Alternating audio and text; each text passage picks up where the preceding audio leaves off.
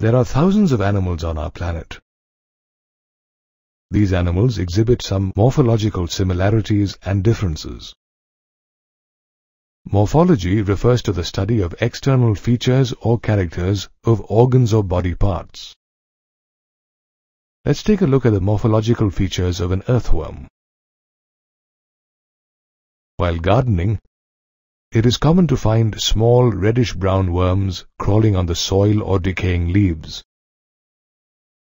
These creatures are earthworms and they live in the upper moist layers of soil.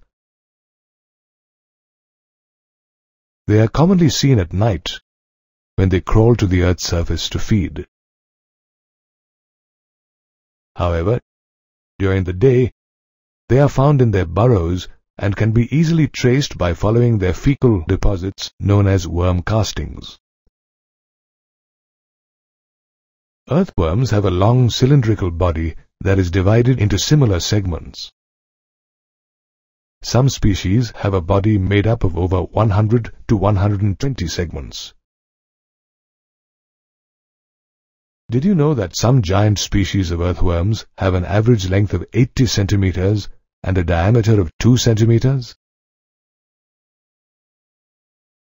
In India, there are two common species of earthworms, Ferrotima and Lumbricus, which measure 10 to 15 centimeters in length. The body of an earthworm can be dorso-ventrally differentiated. The dorsal surface has a dorsal blood vessel that runs longitudinally along the body, while the ventral surface has genital openings or pores.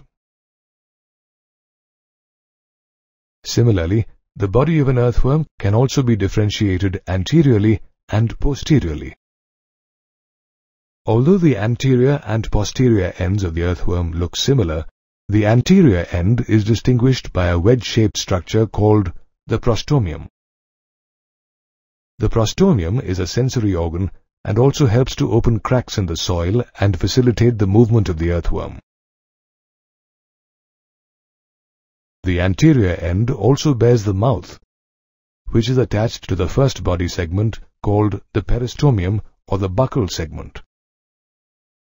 Moreover, the mouth is covered by the prostomium.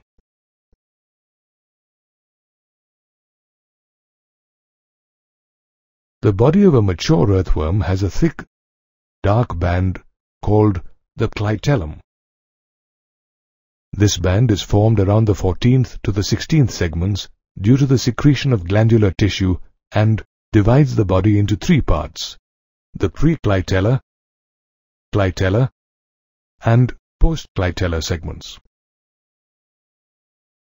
The 5th to the 9th segments of the body have 4 pairs of spermatical apertures in the ventrolateral sides of the intersegmental grooves. The 14th segment has a single female genital pore, while the 18th segment bears a pair of male genital pores.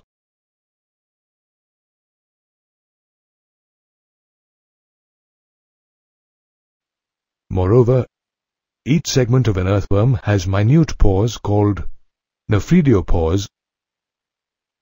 These pores are connected to nephridia, which serve as excretory organs. The earthworm's body is rough to the touch due to the presence of tiny S-shaped bristles called setae, which are embedded in the epidermal pits. Each segment of the body, except the first, last and the clitellum, has setae which help in locomotion. Did you know that earthworms are known as friends of farmers? This is because their burrowing activities make the soil porous and aerated, which facilitates the development of roots in plants. Besides, they also play an important role in decomposing organic matter to humus, improving soil fertility. In recent years, earthworms have been extensively used for vermicomposting. We've just studied the morphological features of an earthworm, such as its color, body structure, texture, and external organs.